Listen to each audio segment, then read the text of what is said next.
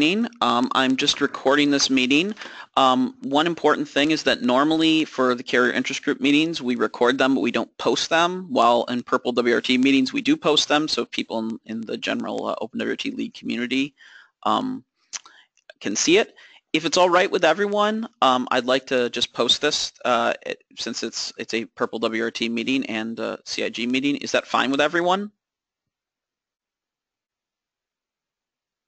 All right. Well, I don't hear anyone saying no, so we will go ahead under that. If someone has any concerns, then we will we'll deal with that after the fact.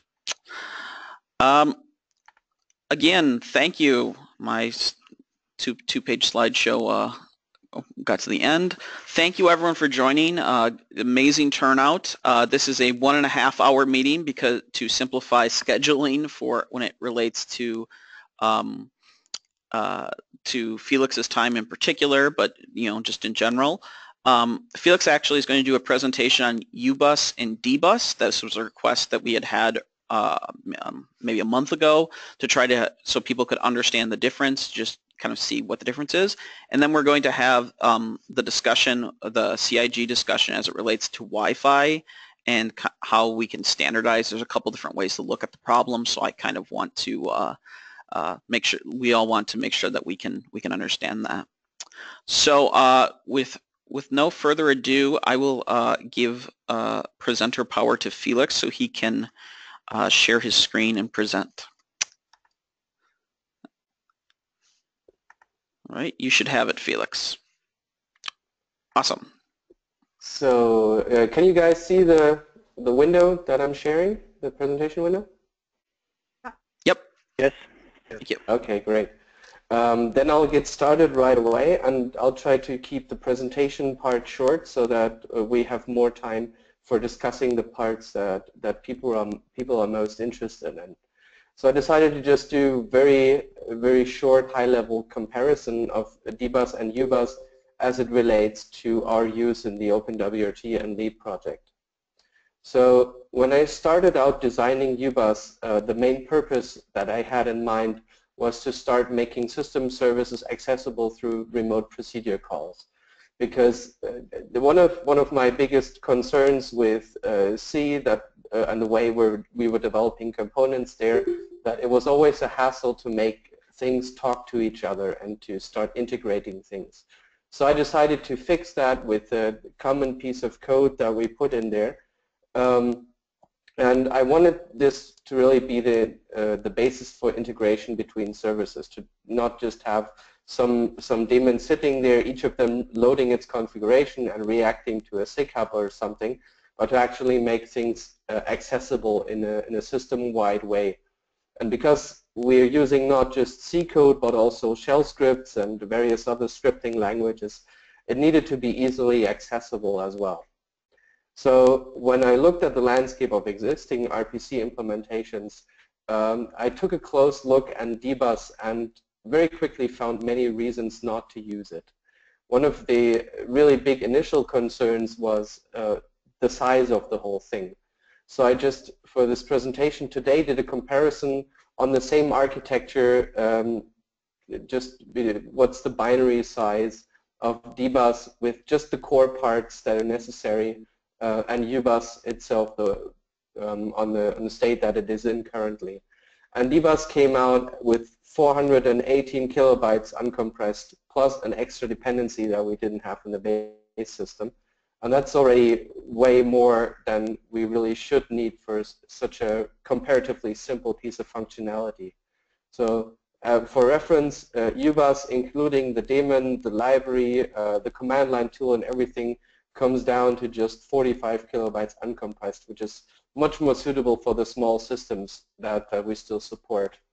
But actually the more important factor was the usability of the C API, or lack thereof.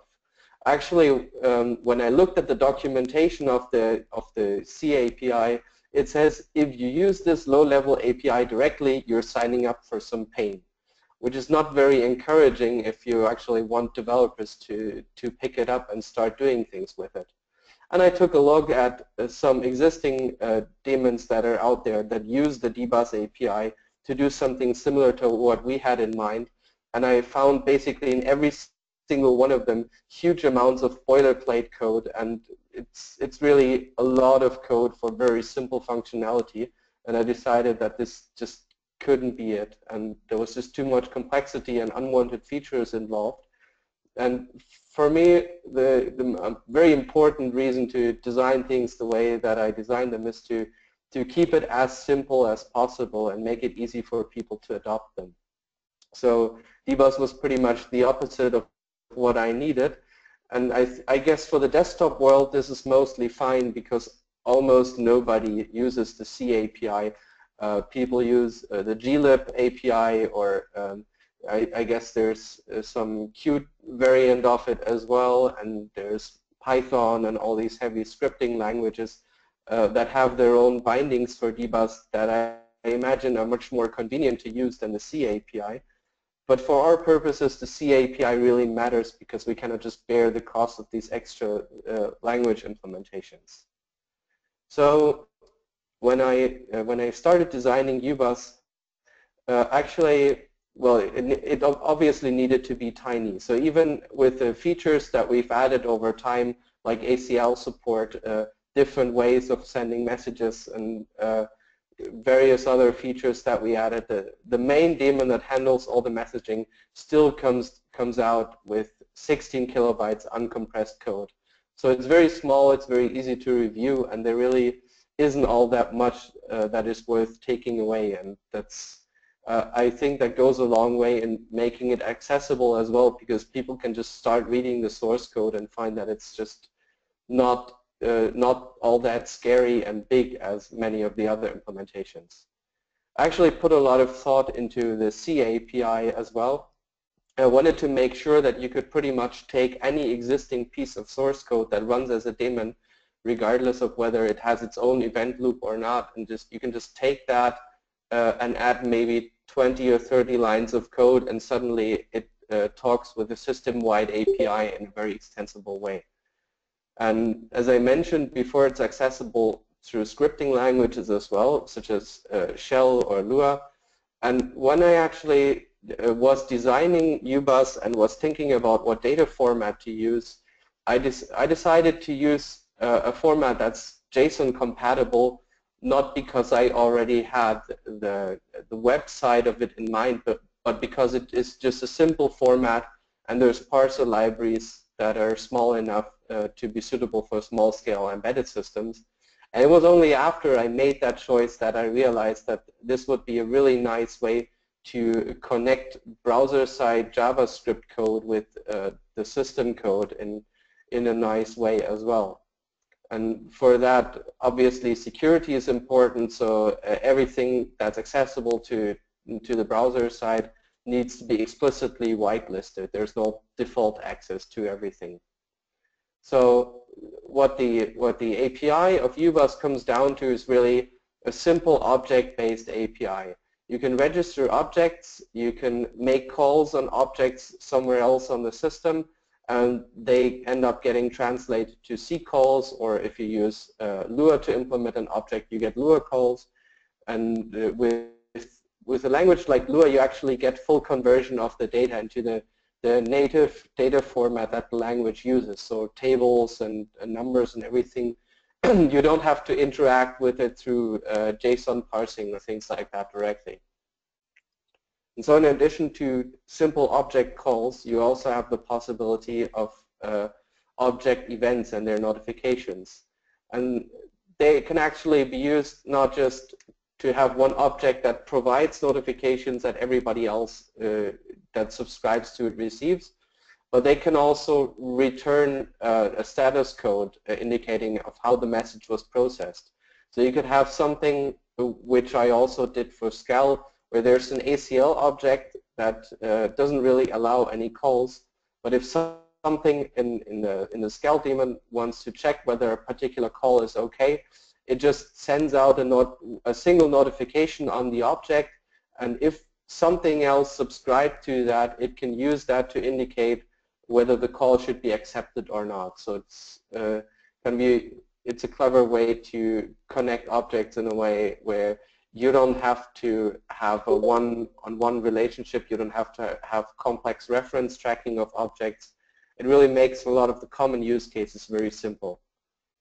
And in addition to that, we also have global events for things that are happening on the system where it's not really specified who might be interested in that. It just allows an easy way to receive all of them. And now I'm hoping that based on that, you guys have some good questions for me on what you're actually interested in the comparison, especially between UBus and DBus. Hey, Felix, thank you so much for the presentation. This is really clear to the point, and again, congratulations for the great work there. It's impressive. One-tenth of the size says a lot, and we definitely love the, speaking about tens of kilobytes rather than hundreds. My question, as you might expect, is what kind of security measures have you taken in the design of this system? Is there any authentication anywhere? What's the security posture of this piece of code? Well, I mean, at the moment, the UBus daemon still runs as root, but this is something that we can easily fix as well. My main focus regarding security is just reviewing the code and keeping it as simple as possible to kind of minimize the potential for security errors.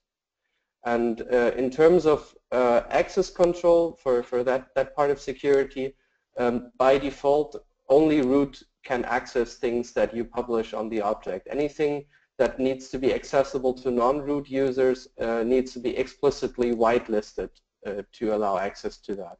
So if you just open up a service on UBus and you don't add any ACL entries or nothing, then it's only accessible to root by default. And that's good. Is there any concept of containerization for the objects or the method executed on objects? Keep them separated somehow from the rest of the environment? It's not part of the core, but we have some containerization support in procd, which is our init replacement, and it can do pass-through, so it can pass UBus to the separate namespace, but everything in that namespace will not show up as root. It will show up as a non-privileged user, so it cannot access many things by default. Thank you, Felix.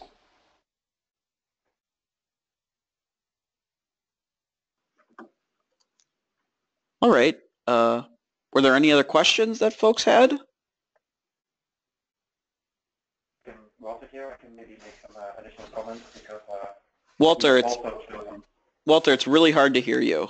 You're very muffled. Okay, then I might need to switch to calling in instead of using computer audio. Okay, sorry about that. Okay, my comments weren't very important. They were just in support of what Felix had said. So you can skip them. You can skip this. I will call in the meantime. Okay, that's fine. All right. Any other questions or comments that folks had?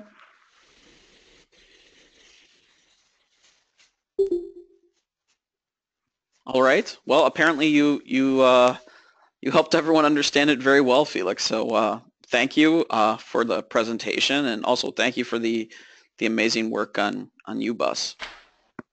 Great, thanks. Thank you. All right. And Eric, just an idea, quick one. I think this is very, very valuable. So eventually, if there are other key components of the overall OpenWRT/Lidi distribution that may offer an opportunity to do a presentation like this, I think that's definitely worth it. But it's up definitely to the community to figure out what are these pieces and they find interest. But I think this is what really OpenWRT is and Lidi, and so I would like to see probably a few more of these key design components explained and compared with what is, for instance, the standard Debian distribution. Definitely. Just an idea. Yeah. That's a really good idea. I think we should do that if we can do that. If we can get the people to do it. That's a good idea. If there's interest in any other particular component that I designed, I can do something similar for other things as well. Well, I'm personally very interested, but I don't want to obviously hijack the thing. So if there is a common shared interest, And Felix, it's totally up to you to identify what are the most important one, the most relevant. And I really like this parallel, making a comparison, because it really shows the value of OpenWRT leading. It's not just redoing something, but for a reason, and I mean, that sites and perhaps also a little bit of working examples. Perhaps just you show one call that you would do in one UBus system compared to the other one, show the overhead or something like that. Not for this one is done, for the next one, so on. But again, I don't want to hijack this. It's food for thought for the group. Sure. Definitely. I think I also like this because this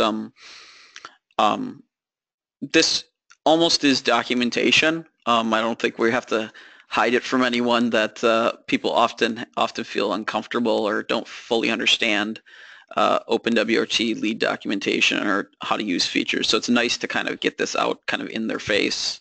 This is what it is and this is how it works and here's why we did it, that kind of stuff. So. And Eric, if I'm allowed just 1 minute, I just wanted to give 2 thumbs up to the whole OpenWRT Lidi big family. I'm coming back from, as some of the people in this call, from Embedded World. I spent a few days there, and I presented and attended most of the presentation in the conference track.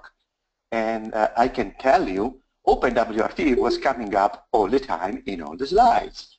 So guys, you're doing an incredibly good job, not just for routing devices, but for embedded in general. I was surprised really to see OpenWRT popping up in all the slides in different contexts. So you're definitely getting noticed out there. That was just kudos to you guys.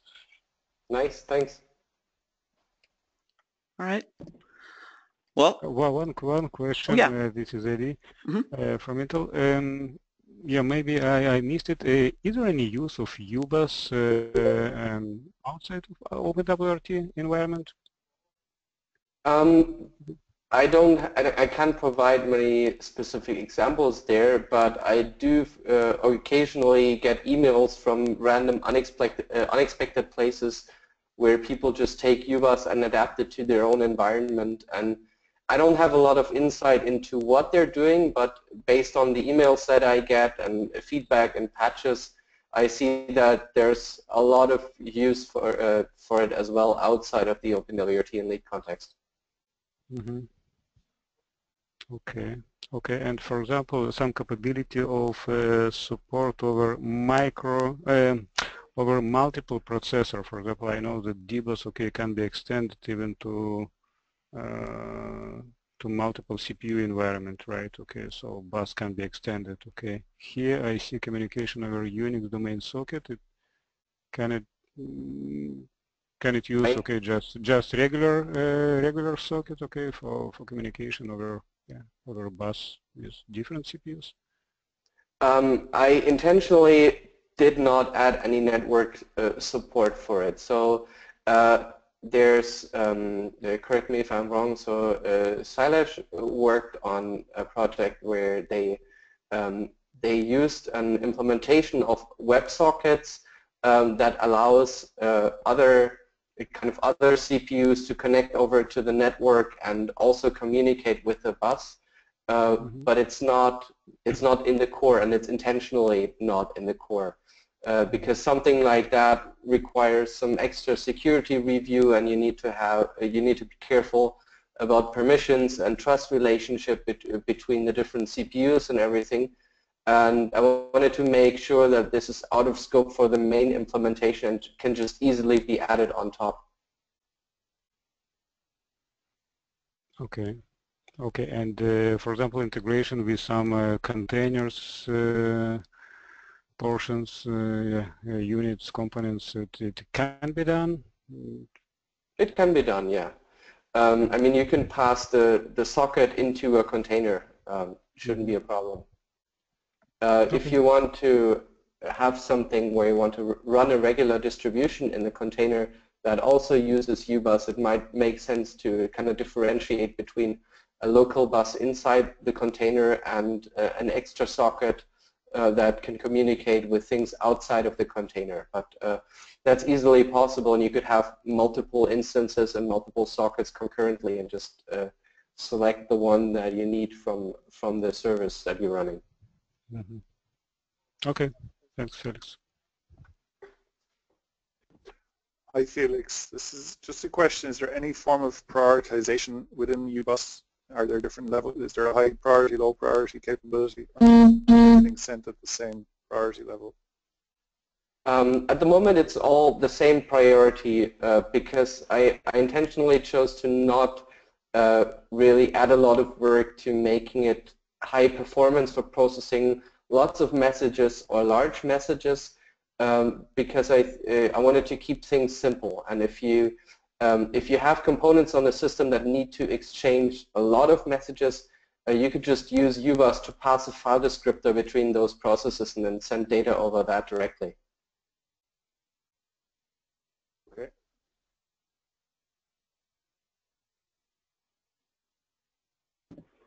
Walter here, I'm back in the meantime. So I just wanted to point out that because we also looked at dbus when we started developing our own bus a couple of years before UBus, and we looked at the exact same reasons as Felix were the ones that we used. In addition, we had additional problems that we discovered in dbus. One of them was the lack of getters and setters, and we wanted to map it to TR69, and everything is a object with parameters. In the meantime, that's been implemented in dbus, so that's okay now. The performance was an issue, mostly due to an extremely poor implementation of serialization in dbus. There have been some performance improvements in the last couple of years in dbus. It's still performing much worse than our own implementation, but it is at least to an acceptable level. Another tricky thing, the API was absolutely a problem a few years back. GDBus, which is glib-based, is allegedly better than the dbus API that existed at the time when UBus and RPCB was developed. I just took a look at the API, and I still think it's really complicated compared to what it needs to be. But and there's a dependency on glib, so it'll be large. So there are still those concerns. And at least at the time, the documentation of the old API was extremely poor in the sense that you had no idea if you were using the C API or anything at a higher level, if you needed to allocate memory or free it of whatever you called the API with or what it returned, which almost guaranteed led to double freeze, memory leaks, and that sort of thing, because developers just weren't clear what to do. That might be better now in GDBus.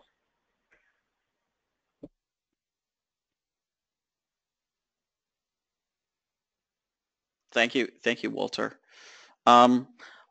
Just a few more minutes on this topic, and then we probably should move on. So, are any other questions, comments?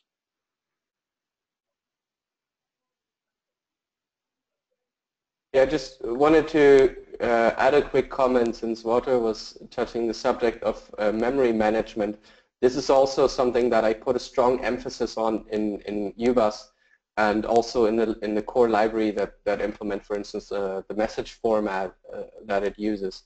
I designed things in a way to make memory management as simple as possible, so you don't have to have lots of mallocs and frees and everywhere in your allocation, and at the same time you're not handing over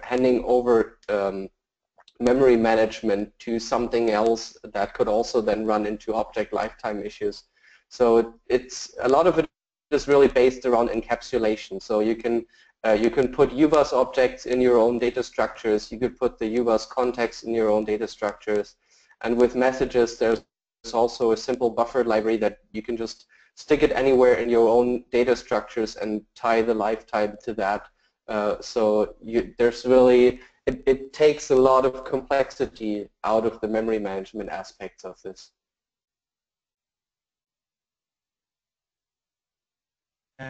Just one question. Have you tried also to support HTTPS? And one other question, if how many services have you tried to implement on this UBus? I mean, do you have problems with scalability?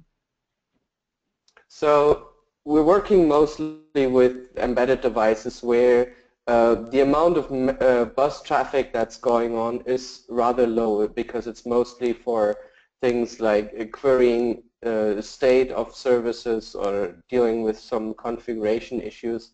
So we haven't run into any real performance or scalability issues with it. And in terms of making things use it, I haven't added UBus support to a lot of things that other people developed, but for the OpenWRT and the lead system, a large portion of the core components just use UBus directly and rely heavily on it.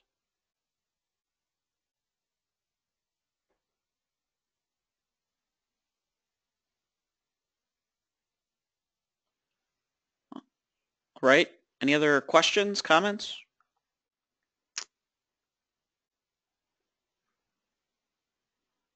All right. With that then, thank you, Felix. Fantastic. And I think this will be very, very helpful for other people as well. So thank you. Sure, thanks. No problem. Okay. Eric, where do we post that PowerPoint? Felix, could you email that to the prplwrt list? And I can also post it in the Carrier Interest Group Basecamp? Sure, I can do that. Okay. Sounds good. Someone else was saying something, I think. Yeah, it was me, Pedro, Eric. Yep. But it was already answered. Oh, okay. All right. So I guess with that, we'll move on to the Carrier Interest Group part of the discussion. I have a short presentation just to kind of, I think, summarize things to date. One of the problems that it felt like we kept having in the Carrier Interest Group is we're kind of looking at two different levels of how you can come up with common APIs, and it may be good to understand where we're talking to make sure that we're all on the same page. But I will let Pasquale, since you are one of the co-chairs, obviously, I'll let you take it, and if you'd like me to present, I'm happy to at any time. Yeah, I'm here. Unfortunately, I have to leave in very few minutes, so I leave to you and all to my colleagues from ADB that are, by the way, on the line. So okay, unfortunately. No problem. No problem. Thank you, Pasquale. Yes, I was joining because I wanted to listen and to watch the Felix presentation, of course. But unfortunately, I cannot stay longer, unfortunately. Sorry for this. Okay, no problem, Pasquale. As long as, if it's fine with everyone else, unless there's any concerns, I'll kind of go through a summary of where we are in our discussion, the problem we're trying to solve, to reiterate it and make sure that we all fully understand where we are and kind of different ways of addressing this problem. All right. So like I said, I wanted to kind of summarize the Carrier Interest Group. I know we have some different people here today, so I want to summarize kind of what we've done so far, the problem we're trying to solve, and the different ways we can address it, because I think the group has multiple ways of wanting to address it, and they're at different levels of the stack. I think that they're both valuable, but I think it's important to make sure that where we're talking to be very clear in what we're intending on doing. So right now, this kind of summarizes the current state for wireless LAN. It's not a perfect technical graph. It's kind of just summarizing that. Let's say you have OpenWRT lead or some other distribution based on it, and you want to connect. To the a Wi-Fi driver. Currently, the way that is kind of recommended in the Linux kernel is CFG 802.11. Which is by and large what OpenWRT supports. It does, I believe, support also the Broadcom driver. I think, although I think it's more limited. Am I correct with that, Felix? Yeah. So we do have the Broadcom driver, and there's I think we had some other drivers as well in the past that are also supported, but it's so and so. Most of it should work reasonably well, but the best supported option is obviously CFG 802.11. Okay. Yep. So that's generally what OpenWRT supports. Now, to take into account that there are also in some cases though, like Company 1, for example, that might be the Broadcom driver stack. Company 2 could be a different one. So they're all kind of doing the same thing, but they're all doing them slightly different ways. And because of that, OpenWRT lead has to support all of those different ways. And it's difficult, obviously, to get them all to be equivalent. Now, to expand this to a larger, a kind of larger industry problem, OpenWRT is often the basis of the board support packages, or the board support, or Linux in general is the basis of board support packages from a number of different silicon vendors. And in those cases, they don't all use CFG 802.11. So like I said, there's the Broadcom one, there's Company 2, there's whatever. And because of that, it becomes very difficult for vendors to actually integrate over time and to integrate across different Wi-Fi stacks and different Wi-Fi drivers. So to expand here, people have you have the OpenWRT lead stack, you have the RDKB stack, and you have the custom Linux stack. They all have to have some level of an integration layer to work with CFG 802.11 and the different companies' Wi-Fi drivers. And of course, there aren't just 3 of these. There's there's probably hundreds of these different custom Linux stacks, and they're all done slightly differently, and they all have to support, in many cases, have to support it slightly differently. There isn't a standard integration layer that is used between all of them to support all the different types of companies and their kind of standards for Wi-Fi APIs. So while we use WLAN as the example, it's not the only integration problem. You also have things like the GPIO, which is also not the same between every company. So you have sysfs, which is kind of like the official version, but there's people that have slightly different ways of handling it, and or totally different drivers and different APIs, and there's no consistency generally. So when you start to get this out to the different distributions, this is becoming a very large problem, and it prevents people from moving their distribution between different silicon vendors and software between those distributions in any way, because it's so much integration support. Additionally, over time, these because people aren't necessarily stuck to a standard or a common API like the one that's in the Linux kernel, people aren't necessarily quite as diligent in making sure that the APIs don't change over time, because they define the API, and it becomes quite difficult over time. So that's one level of the problem. This is mostly it's not necessarily the kernel level, but it's very low level. It doesn't go through a bus quite specifically. It's pretty important to mention that it does not involve the bus. This is lower than that, or at least this is lower than that. But there is a different way of looking at this problem, because there's also the issue of you can't move things between the pieces of software, for example, the web admin between different distributions, because they all get information from the distribution in a different way. For example, I'm using this example here is that a web admin that you're running on OpenWRT lead is getting information about, say, the Wi-Fi or the state of the system in some way, or what software is running, and it's using things like UBus, it's using UCI, and it's using shell. In the case of RDKB, for the most part, it's using dbus, although I think there's some work to add UBus, but even then, they're not going to be using probably the same APIs or the same object models.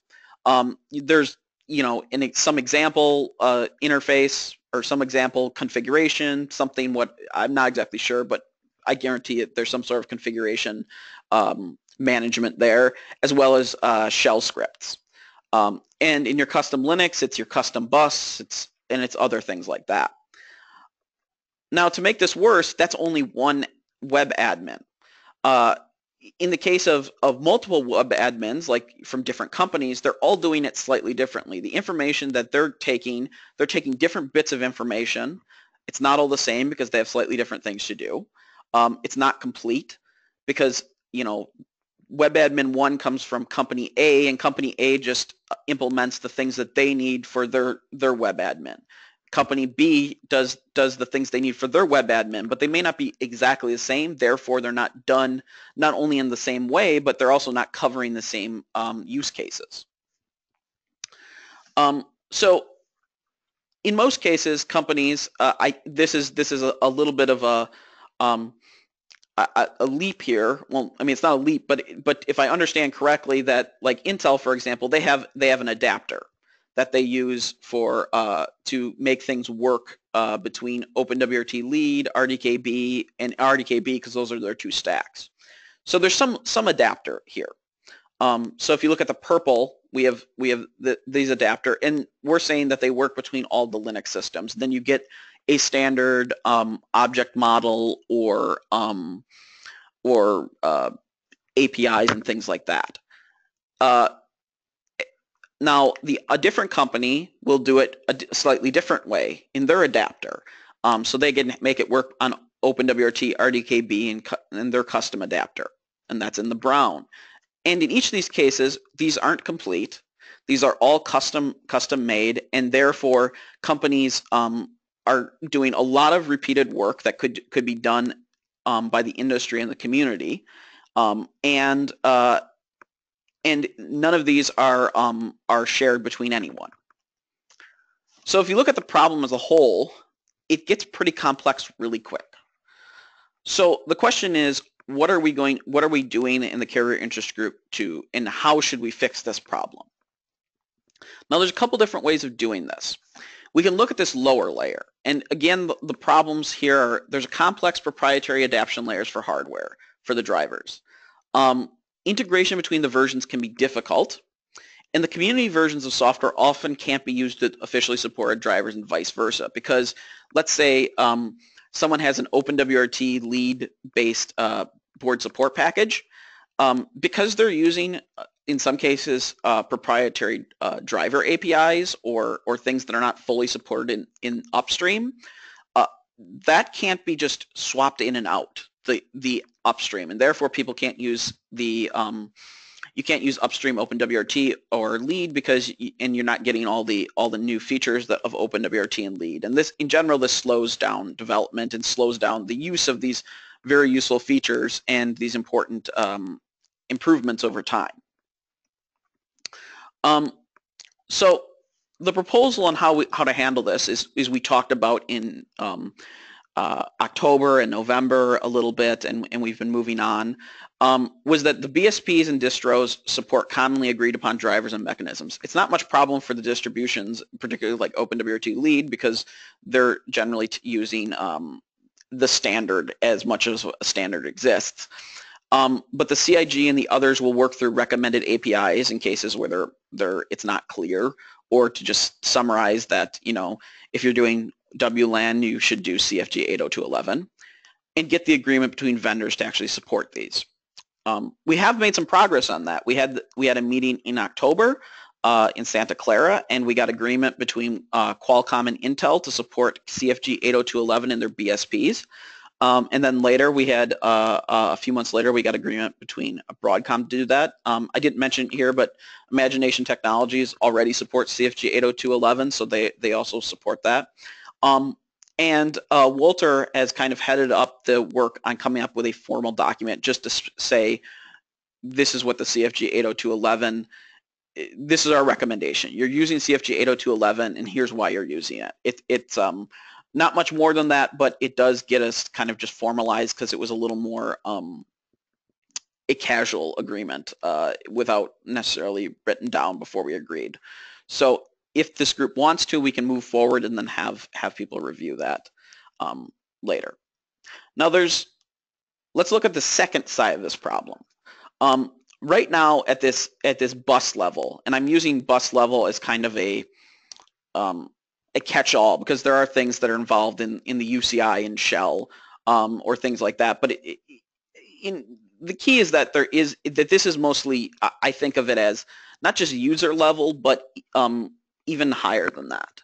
The problem we have is there's no consistent APIs between versions of a distribution. And that's not bad. The distributions aren't actually, haven't committed to keep consistent APIs or consistent data models. You can't easily reuse software between distributions.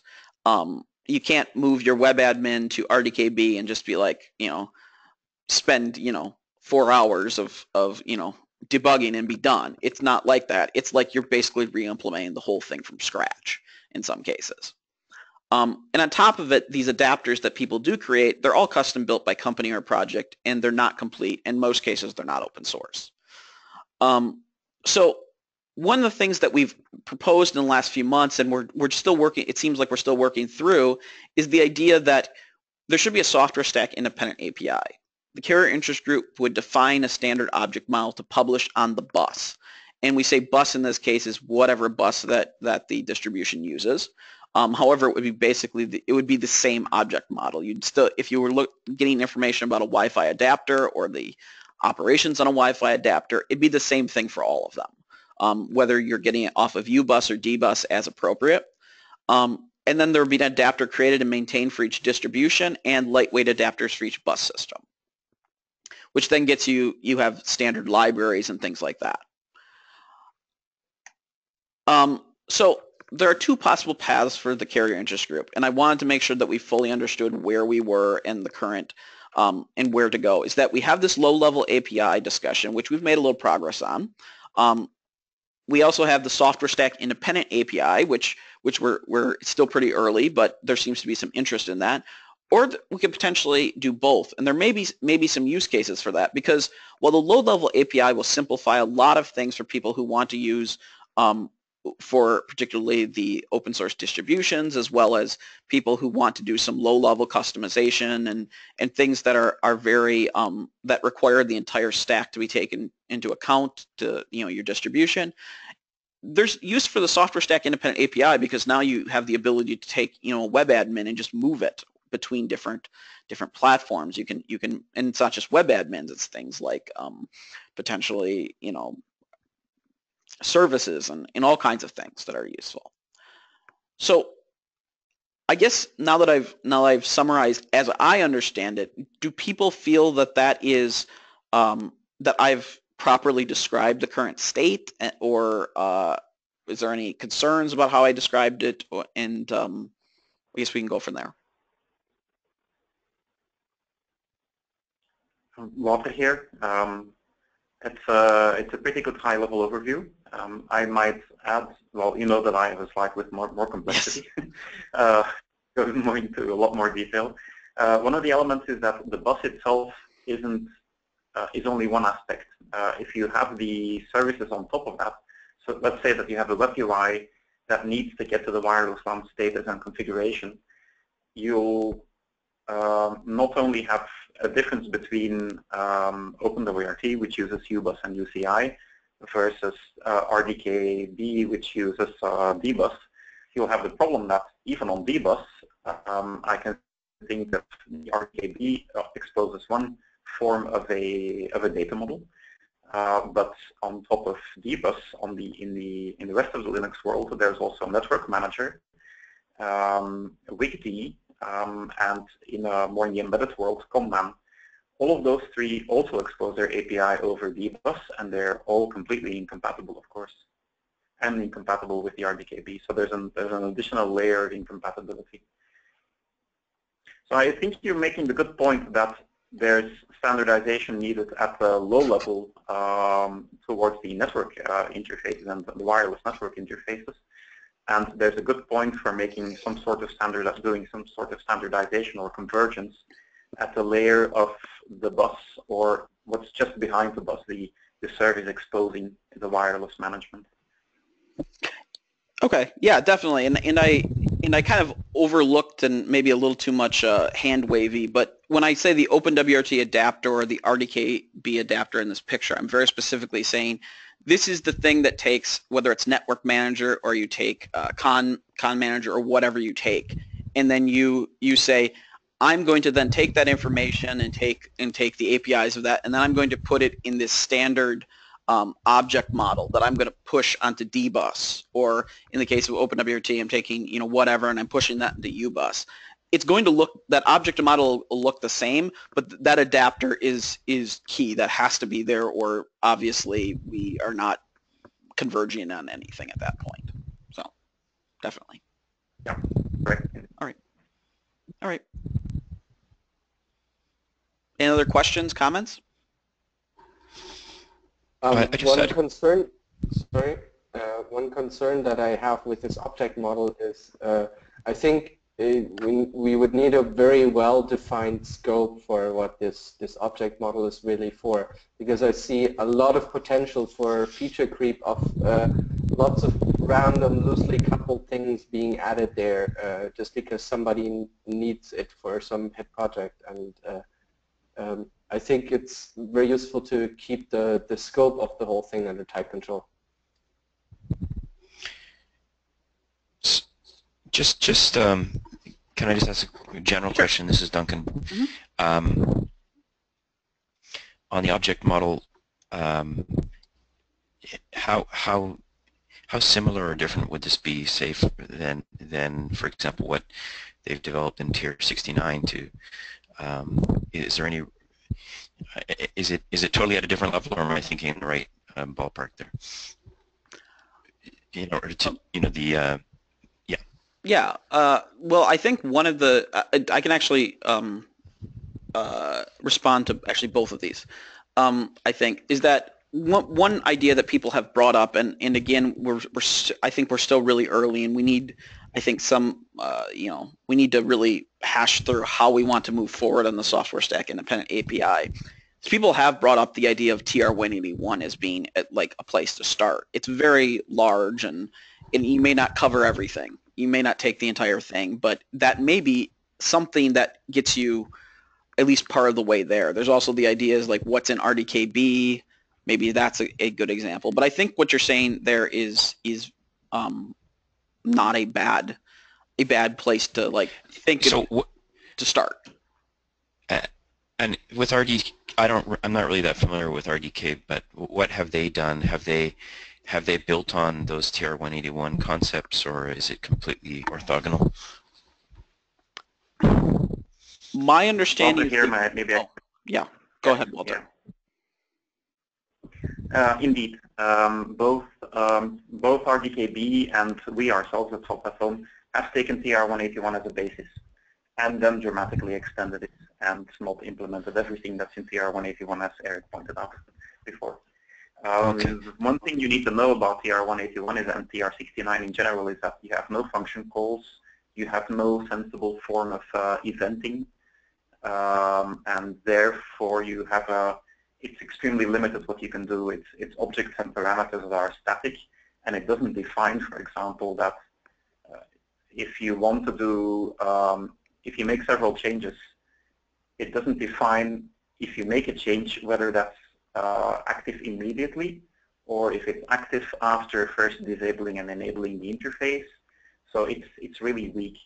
So where it's powerful is in that it's the only sort of standard data model that captures a radio access point and a station configuration in the various parameters that there are, but it doesn't define dynamic behavior, and it's not very good at interacting with in a dynamic way. Is it very so what you're saying is, from a functional perspective, it's not up to scratch, but from a sort of delineating the various things that need to be described, is it complete in that way? It's certainly not complete, which is the reason why both we and the RDKB have extended it dramatically, simply because it's too slow. You have to go back to the broadband forum for everything and start a meeting and start discussing the features. You also can't have really dynamic behavior. An example for it is band steering and client steering. If you want to implement that as something external, something on top of the management layer, on top of this TR-181 object, well, one of the things you need is that you need to get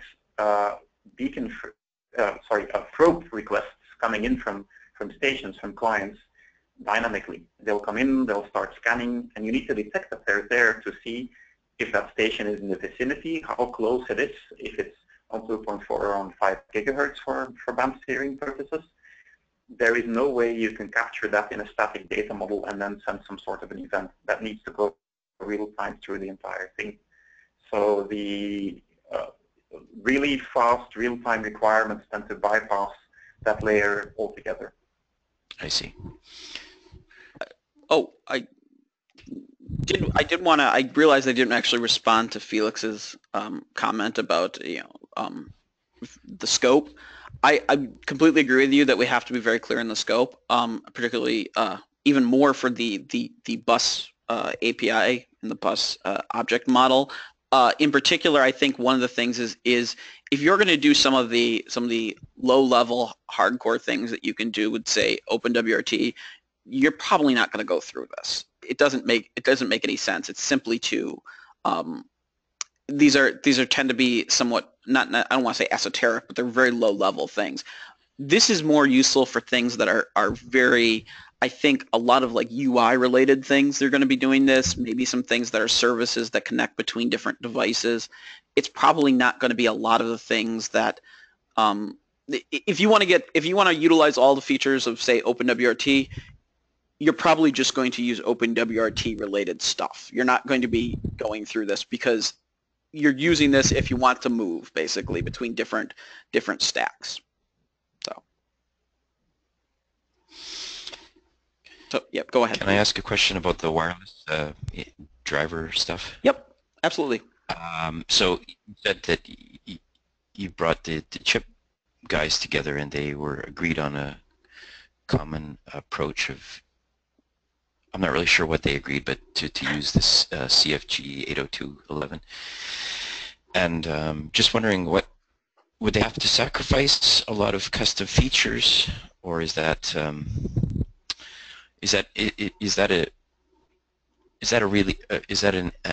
are they amenable to doing that, or would they have to sacrifice a lot of custom proprietary features of the chipsets in order to make that, to support that common API driver? Oh, we had Walter here. We had a long discussion on that in the first SIG meeting. There are an incredible amount of proprietary extensions, and there was a certain concern from the chipset vendors, which is completely fair, that when a new feature is implemented, they need to do something. They need to provide some sort of an interface. And waiting for the open source community to catch up and define those interfaces in config 802.11 is going to be a problem. Now, we addressed that in several ways. The first thing we said was that, well, you don't need to eliminate your proprietary interfaces. They can coexist with a config 802.11 interface, so you can still have your additional features. The second thing is that we tied into the development of the Linux wireless developers, and on Basecamp there's actually a meeting notes of a meeting of them, which shows that they are now extremely active in the sense of new features coming in from the IEEE or the Wi-Fi Alliance. They're very active in defining in the bleeding edge immediately interfaces for these.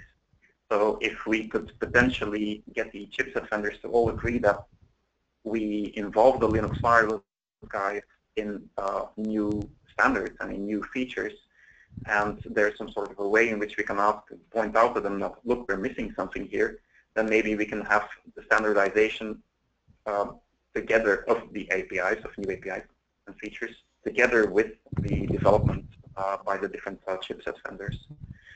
There was a third thing, and I'm not sure. Well, I think that's it. So they can they can maintain their proprietary kind of driver, but also support an industry common driver. But they would still put most of their effort into their own version, would they not? Well, in the first phase, we'd be happy if basic functionality would be available via config 802.11. If you could just at least configure an access point and do everything you need to do there without having to do a special driver or special hardware abstraction layer for every vendor's driver, that would be a huge step forward. So in order to get to, the problem here that I described before was to try to get to 100% coverage. If they develop new features, ideally in the long run, they will converge on using config 802.11 for everything, and config 802.11 will offer everything, which means that anything that's going to be vendor specific should just be hardware specific and not feature specific. But that's taking a very large step into the future, where we haven't set step one yet. Okay.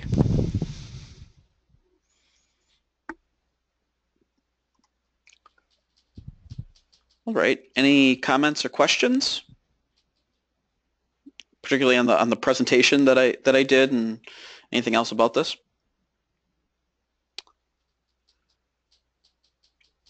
All right. Well, before we go to next steps, Walter has a diagram that he wanted to share that kind of just showed the complexity of the Wi-Fi situation, both now and I guess in the future as well.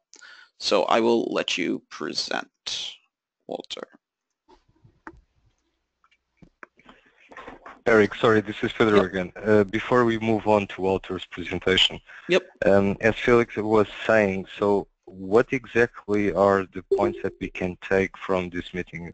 Should we prepare any kind of plannings in the way to move forward, or how to better address this? Because I believe that not everyone has the need to support different systems, or is even considering to do that. But on my situation, so as you know, we really have a big demand for it. And I would like at least to understand if anyone else is facing the same challenge or willing to support in the future, or how should we address this topic? All right. Anyone else? And I know we've had a few people who have mentioned this in the past, that this is a problem. Eddie? And yes, Intel we also facing the same problem. Yes, they need to support OpenWRT and RDKB based systems. Okay, so it's relevant for our environment as well. Yeah, because otherwise what I really face that will happen is that, as always, and as it has happened since a lot of time ago, companies that need to have something available will do them by themselves. And again, we will have this split on each one moving into a proprietary solution without sharing anything with the rest of the community. And on my case, at least, I really would like to avoid. Correct, agree. Absolutely. One thing that I would, and we can get into this a little more later, I think we may want to consider having this group kind of work in two threads, in a sense, not necessarily subgroups, but there are members of this group who are particularly interested in the driver area or the very low level area. There are people of this group who are particularly interested in the software stack independent API area. It seems like generally everyone understands the problems here, but we need to, might be good to work kind of separately and then merge together for meetings and things like that. But I'll give you a chance to kind of think about that, and then as Walter does his presentation. Okay, I can already tell you that I think it's really a great idea. Okay, well, thank you. Not only because in the end, two of them, the 2 points really concerns us and me at Vodafone, but also the fact that having a dedicated group to discuss this and to share the ideas also about the work that we have been doing might be useful for the community itself and might bring someone else to support us with the work that we are now doing. All right, thank you. All right, take it from there, Walter. Okay, so I'm going to a bit more complexity than than what Eric showed. This was a bit of a last-minute thing, so I'm sorry that it's a bit well, I know, artistic, you could say, in the sense that I haven't really had to convert that to something that I can share and send around. This is just something that I drew on my whiteboard. At a high level, it's the same as what Eric presented. So at the top, you have remote protocols. So you have you can have like a web server running that presents a web UI. You have a TR69 client, an SNMP client, a NetConf client. Anything else as a remote protocol through which you might want to manage the wireless in general. It specifically could be something else for control, such as setting your SSID and your credentials, reporting, such as taking a look to see if your network is up, at which channel was selected, which other access points you see in the vicinity, how well, which are your connected stations, maybe even logging, getting remote access. So that's the top layer. Between those implementations locally, terminations of those management protocols, and the rest of the stack, there is a bus. Could be D-bus, like in the case of RDKB, could be U-bus or directly UCI. Potentially, in the case of OpenWRT or LEAD, PCB is the soft-at-home bus. Those are the three examples I've listed here as well. So we have OpenWRT and LEAD, who then, if memory serves me right, actually go and call the command line utilities, like I have IW here, IProute2, etc. RDKB have a daemon on the D-bus that presents a TR-181 derived data model, and this daemon links with an implementation of a lit Wi-Fi, which is then which is a hardware abstraction layer, and this is implemented by one particular hardware vendor who will make it work with the management of its wireless driver. One of the problems pointed out with that is that it's very common to have a different chipset on 2.4 gigahertz and on 5 gigahertz, in which case you have to create an additional translation layer to abstract that you actually have two HAL implementations. Our soft-at-home API behind PCB has a general network manager interface, and then which then goes to the specific implementations, the hardware abstraction implementations of the various wireless chips. So there's a somewhat similar in that respect. At the lower layer we have, well, at the lowest layer we have the antennas, the power amplifiers, the wireless LAN chips themselves. A hardware could contain firmware that needs to be loaded, could contain microcode that needs to be loaded. Will be provisioned with board and antenna-specific calibration.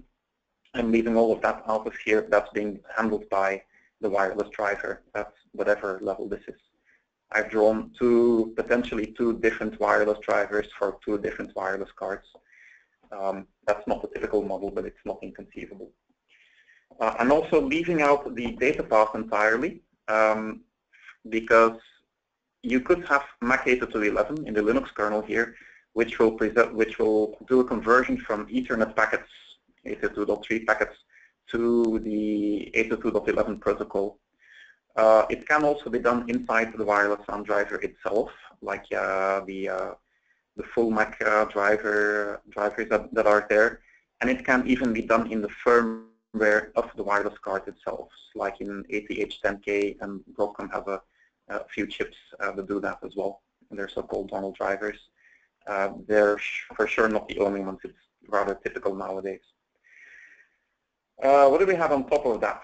This really should have set config 802.11. I described it as NL 802.11. And via netlink and IOCTL interfaces, you then have 3 large blocks of interfaces that you have. You have the radio management, you have the station management if you're a client. Station is a client on wireless phone. And you have access points management if you're an access point. I'm not going to spend a lot of time on station management. It has its specifics. This is certainly usable, needed and valuable as well, but for the purpose of OpenWRT, it's mostly about access, and RDKB, it's mostly about access points. You do need the radio management though. So what do you have? You have radio up and down, getting the capabilities, which of your cards is 2.4 and 5 gigahertz, your regulatory country configuration to see in which region you are, which means that how much, with which power you can transmit that in which channels are available. That's the country selection. You have DFS, which is radio, weather radio checks to be able to detect that there's a weather radio in the environment. You could get radar events out of that, seeing that a radar has been detected. You need to, before you can activate a channel, you need to clear it, or you can do a pre-clearing before you jump to a channel at startup typically. You need to be able to send a channel switch announcement if you suddenly need to jump somewhere else to tell the stations to follow you. You can configure the transmit power. You can do channel scans in your for the auto channel selection or the channel selection. You can configure a certain channel that you need to do. Auto channel selection itself is tends to be very complex as well. There are many different implementations that will go and do channel scans and then detect what the correct channel is. That can be when you first start up, typically. It'll go and see what is the environment like. You can also do runtime channel scans and dynamically jump to another channel, or you can even have dedicated radios doing constant channel scanning to get to the best channel available. The Google OnHub, for example, does something like that. So this can be very, very specific, the auto channel selection, and the higher level. For the access points, there are many things there. There is the basic functionality, creating, deleting, bringing an interface up and down. Those are virtual access points. So these are BSSIDs, SSIDs with their security mode and their credentials. There's some level of control of what you have to do on your beacon frame, as in you could advertise additional information elements. You could advertise, you need to be able to specify what your serial number is, what the vendor is, for example. If you're going to be doing something like WPS for pairing, you can advertise that in your beacon frame. There's the information on associated stations. When they get associated, when they disassociate, the statistics that you can get on the stations, lost packets, retransmitted packets, multicast packets, received and transmitted data, signal to noise ratio, the average transmit and receive speed, things like that, their capabilities potentially. There's authentication, which in the case, let's not assuming web authentication, but WPA and WPA2, which means that you need to terminate the EAP and EPOL frames, those protocols, and then do the authentication with that. That could be enterprise authentication, in which case there is a connection to an external radio server. There is functionality called Passpoint for Hotspot 2.0, which means that this uses a protocol called ANQP, which can communicate with stations before they're authenticated to identify a hotspot as really being a hotspot owned by an operator and not just somebody randomly calling their access point something. This ANQP is also used for the upcoming multiband operation that the Wi-Fi Alliance is standardizing, which can advertise to certain stations that, well, we're available on 2.4 and on 5 gigahertz, for example. So you need to terminate the ANQP protocol as well. Those are really those lower layer interfaces. I want to make the distinction of access point management from auto channel selection and features such as band and client steering and access point auto-configuration. Band steering is the ability to detect that a station is capable of both 2.4 and 5 gigahertz and then telling it to go to the other band. It needs a whole bunch of statistics from the driver for that, and it also needs a certain amount of low-level capabilities.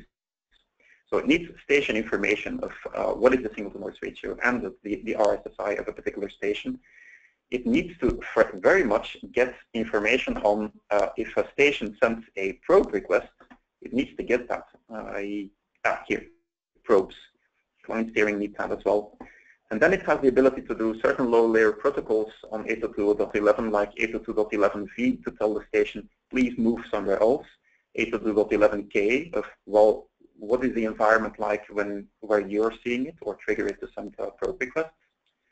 You can have a higher level, which is client steering, which means that you're not only telling a station locally on your hardware to move between the 2.4 and the 5 gigahertz bands, you might be pushing them to a remote access point. For that, of course, you need a network protocol. There are a few of them that are being used. We're using MQTT. Two of the vendors in this meeting are using co-op. One of the vendors in this meeting is using IEEE 1905.1, and there are a bunch of proprietary alternatives to as well. There's no standard at this level, which means that you basically need the same thing for client steering as you do for band steering, and on top of that, you might want to use fast BSS transitions with 802.11r, which introduces a whole complexity of synchronizing your keys between your access points remotely and locally. And you will typically also, whenever there is an access point configured, an SSID, credentials, and a security mode, you want to be able to push that to those remote access points automatically, because they are slaves of your system, or receive them. I mean, this can apply to a slave as well, of course. There is one standard for AP auto-configuration in IEEE 1905.1, but typically those doing client steering are using proprietary extensions to push that via their protocol as well. Did I cover it all? Yeah, okay, so now that I've covered all the lower layers, there's the question of, okay, so the management layer, what do you want to cover? Do you want to cover auto channel selection and the client steering, the band steering, AP auto configuration? You're definitely going to want to cover management of the access point and of the channels. That's typically in here. All of these have that. What coverage do you want from, in the sense of looking at all of this functionality at the lower layer that is being sent sometimes to like the channel selection, client and band steering, which for those lower layer protocols, you don't want to necessarily terminate that in a single management layer. If you do want to do that, that means that all of these blocks, band steering, client steering, AP auto configuration, auto channel selection, will have to sit on top of this and communicate with the management layer and ask it for something. That's what you can do if you have 100% coverage and you have a really efficient implementation, in that you can pass through everything. But you might not want to do this. You might want to go have all these lower layers. It would certainly restrict the complexity of the management layer. There's no management layer today that exposes all of these. They're all a fraction of what you need to do at these levels. Hence, the suggestion to use config 802.11. Because config 802.11 does have all of these functions. WPA supplicant for station management, host APD for access point management, and the radio management are capable of communicating at the lower layer with all of these. If you're going to create a solution that is, if you're going to not have a standard interface at this layer, you're either going to say that, okay, well, we are going to do implementations of these functions on top of a very, very advanced wireless management layer, or you're going to re-implement all of these in for every wireless driver that you have. So that was the point from the after the previous discussion where the question was, well, should we standardize at the driver layer or should we standardize at the wireless management layer? And with, as an example, the RDKB interface.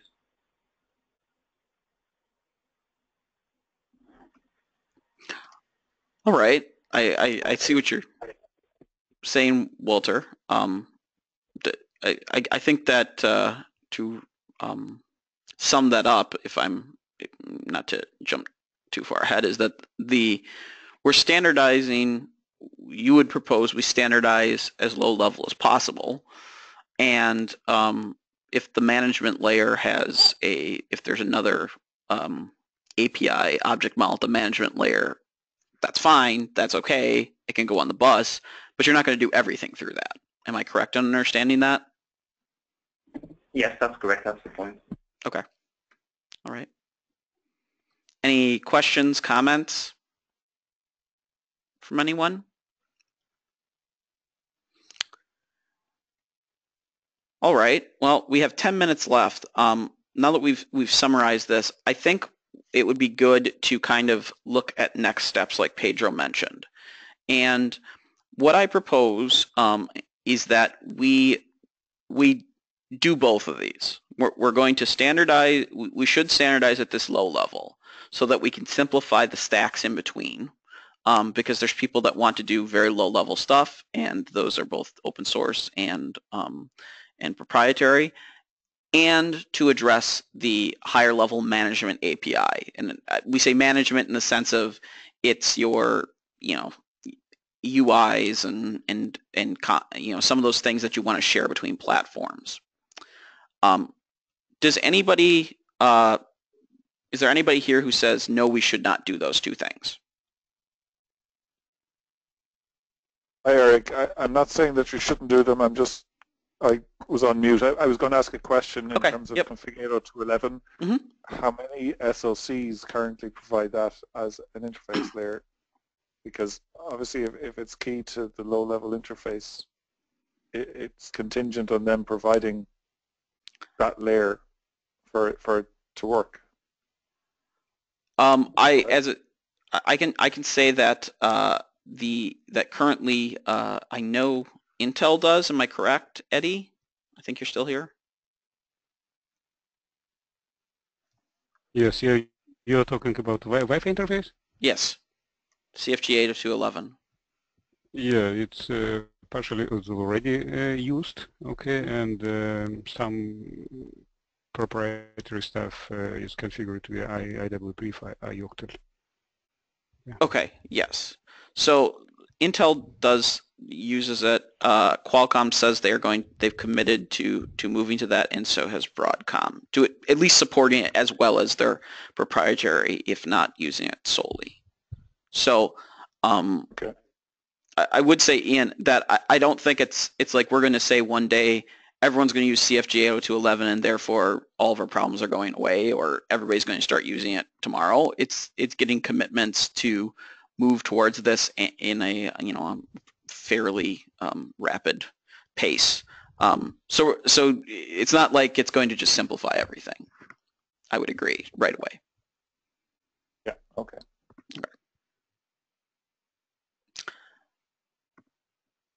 All right. Any other comments or questions? All right. So just to add one comment, Eric. So config 802.11 provides some basic common APIs and common standard methods, so that I think we support and many others as well support. But Wi-Fi is a complex subsystem, as Walter described, and there are a lot of features which are upcoming, and some things are under development. There are different variants.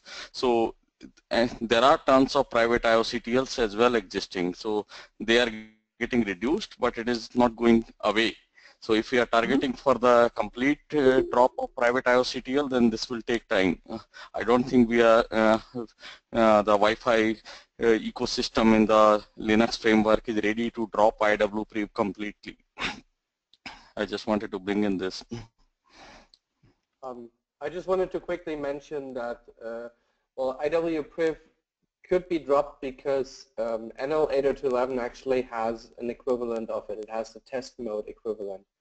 It's not as accessible to user space, so there's no like standard tool to just set arbitrary parameters. So you would need to have a user space tool that goes along with this private API. But it is at least possible to drop the long obsolete wireless extensions that way.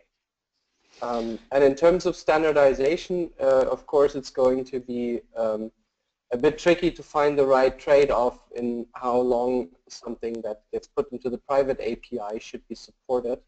And of course, what I think is also important is to have as many incentives as possible in engaging with the Linux wireless community early to get the required features standardized in NL 802.11 and CFG 802.11, so that there is not too much need to keep things in the private APIs for long. Yeah, so I agree with Felix partly here. If you see config 802.11, even the recent kernel versions, they keep adding some new commands every now and then.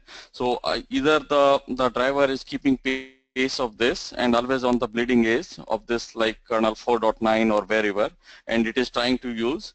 Otherwise, whenever there is gap because of this IW-priv, it is a alternate mechanism available for using this private IOCTLs, right? So this is quite handy to develop some new features and provide this for some advanced cases. But it is not needed for some basic configurations which are already covered in config 802.11, right? So I think we have to look at the equivalent feature-wise where all we see the gaps and where we have direct mapping. Wi-Fi is complex subsystem. I know there are a lot of advanced features which do not find direct mapping. If you look from a station perspective, yes, they are covering most of them. But from access point perspective, if you see, there are many missing pieces which do not find mapping. I think this speaks exactly to the point that I was trying to make. The biggest reason why access point is more limited on the CFG 802.11 side is specifically because so far the vendors have not engaged with the Linux wireless community. They cannot just wait for the community to define things that they haven't even told the community that they need. So this is something that requires active engagement on the public lists and posting of patches. And regarding the other point of always needing to run the latest kernel and everything, that's also not necessary, because with the backports infrastructure, you can get a very recent CFG 802.11, Mag 802.11, and all the drivers running on even older kernels if you're tied to a specific kernel version by the BSP.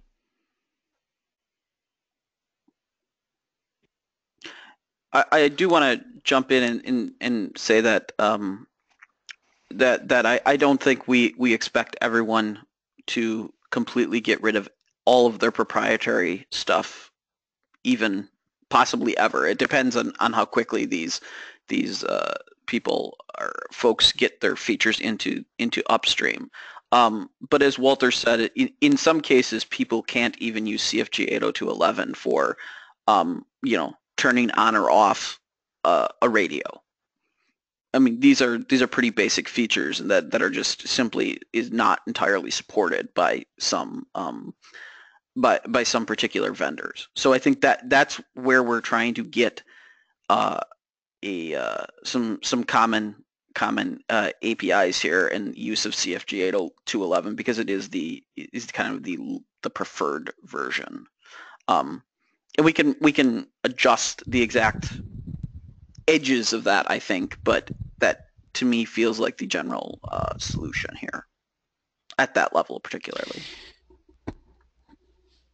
But can I just sort of ask again the question that I asked before, which was, if you have to use the proprietary APIs for, a whole set of features, what is gained by having the using the config 802.11 for the common features? If you have to support both, why not just use the proprietary interfaces? and I'm just asking that as a kind of devil's advocate. I'm just really trying to understand the point here. One of the big benefits to supporting CFG 811 that I see is, at least there's lots of benefits to the entire ecosystem. I know that hardware vendors have over time always been trying to push for keeping things proprietary, to also try to convince customers to not switch to different platforms because they've invested too much in a particular proprietary layer. But if you get as much as possible functionality in CFG 811, or at least if some vendors start doing that, those will be the vendors where integration for customers will be a lot easier because they finally see something where they can use standard APIs instead of having to figure out the custom stuff of the day. And I think if we get to that point, then the market will sort it out because CFG 811 will just be much less of a hassle than the proprietary API. Oh, I thought though the argument was that they will still have to use the custom APIs for a certain set of features. So given that, I think there are two aspects. So first thing is this IWPRIV existed even before config 802.11, NL 802.11, and MAC 802.11 became a standard thing in the Linux. So this came recently, I think not more than, maybe 8 years or so. And this private IOCTLs of IWPRIV and these things existing ever since. So of course these things are, happening, and everyone is trying to support this, but there are gaps. So it's not like Ethernet interface or some other standard interfaces which are bare minimum and you can live with this. IWPRIV was brought through this Linux wireless tools long back, and they were supporting any kind of IOCTLs you can expose, and that framework existed. So even in terms of chronology, if you see, because this came later and that existed before, so transitions are happening, but it's not 1:1 replacement. And I just would like to make another point quickly. So with the IWPRIV, I guess one of the reasons why it's so widely used is it basically standardizes almost nothing. So the wireless extension itself is way too limited to provide any decent standard functionality, and it basically puts the responsibility of onto the implementer. And I think this is also a very strong reason why the kernel developers actually want to get rid of that. So at some point, once more drivers are converted or removed out of the tree that are still based around the old concepts, the wireless extension will be scheduled for removal at some point. And the kernel developers will pay no attention to out-of-tree developers still using it because that's not relevant for these kinds of decisions. So it is going away anyway.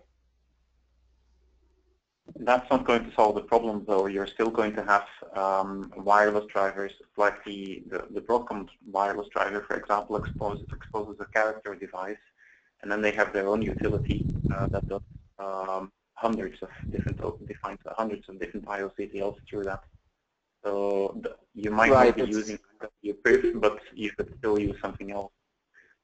Right, they might use something else, but if we have vendors committed to providing some CFG 802.11 support, and up to the point where the basic functionality works properly, and you get some vendors at least adding decent support for the CFG 802.11 API, I think if we reach that point, then the market will probably sort out the rest because it's just going to be much less of a hassle. I don't want to cut. And then you're going. Oh, sorry. I don't want to cut this off, but we're actually past our scheduled time of an hour and a half. If we can, I just want to talk about next steps. And what I would recommend is we need to continue this discussion and we need to be able to move this forward.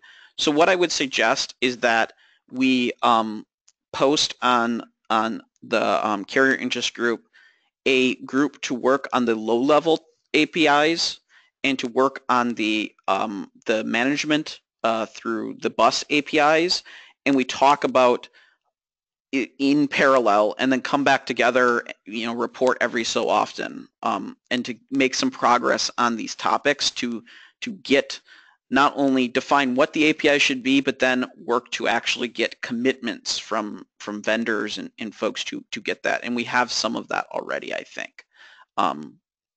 Does that seem like reasonable to everybody here?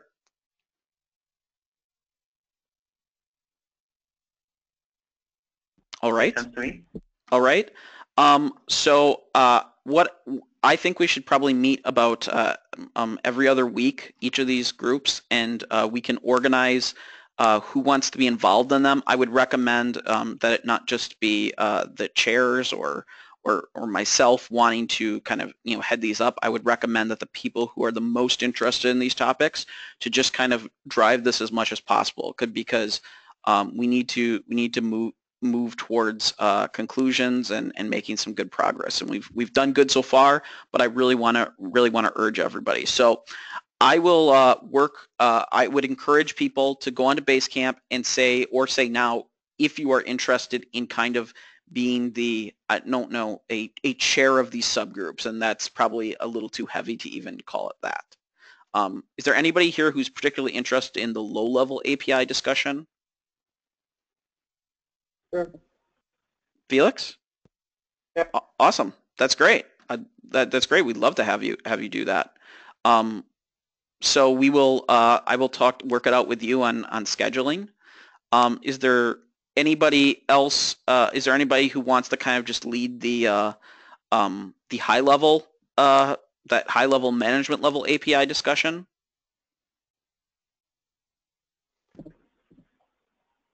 That could be me. That could be you? Yeah. Did somebody else suggest something as well? But because I think we also lost. Or no, go ahead, Felix. Sorry. I just wanted to quickly point out that I don't know.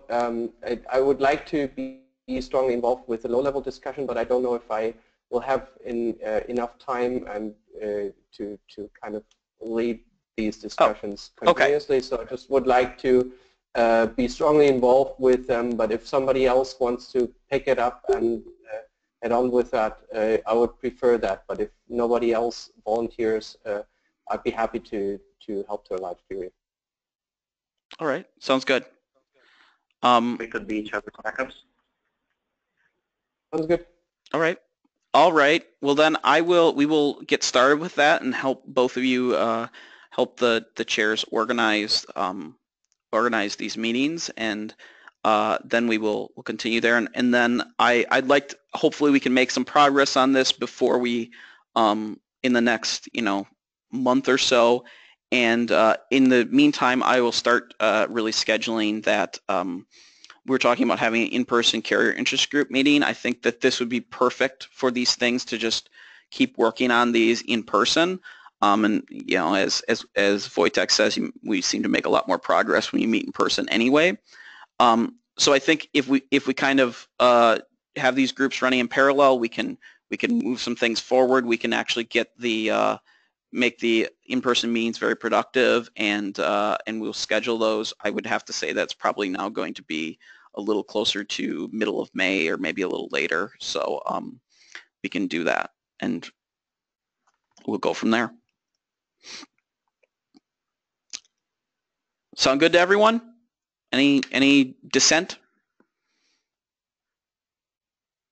Sorry, Eric, before we close, yep. Who was the person to say yes to the high-level API? That was me, Walter Klutens of Soft at Home. Okay. Is there anyone who is going to help or to coordinate this? I mean, I'll help coordinate, but we can have more people certainly. And would you be interested in that, Pedro?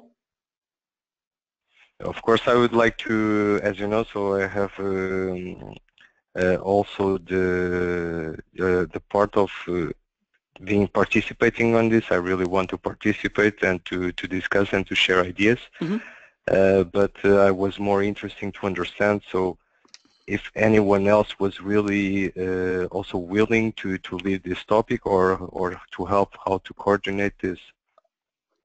Sucre was having some problems with his mic, but he did just say in the chat that Inteno would be happy to kind of lead that as well. So Okay. we'll work out exactly who, but okay, good. Just because I also would like this not to get lost in the time, no? Oh, absolutely, totally understand. Okay, so then Thank you, Eric. It'll be Sucre or someone at Inteno. We'll work out the exact details in the next few days, and Walter on the high level, and then Walter and Felix on the low level topic. And if anyone else wants to be in a chair or a leader, please say it on Basecamp. I'm sure everybody involved would be happy to have more people involved leading it, but also discussing it. So, all right. Thank you, everyone, for joining then. Great meeting, fantastic.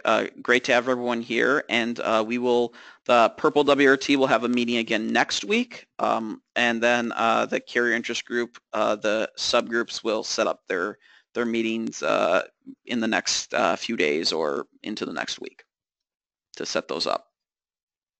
Okay? Thank you so much, Eric. Thank you. Bye. It was a great presentation, by the way. Oh, thank Bye. you. I appreciate it. Thanks. Bye.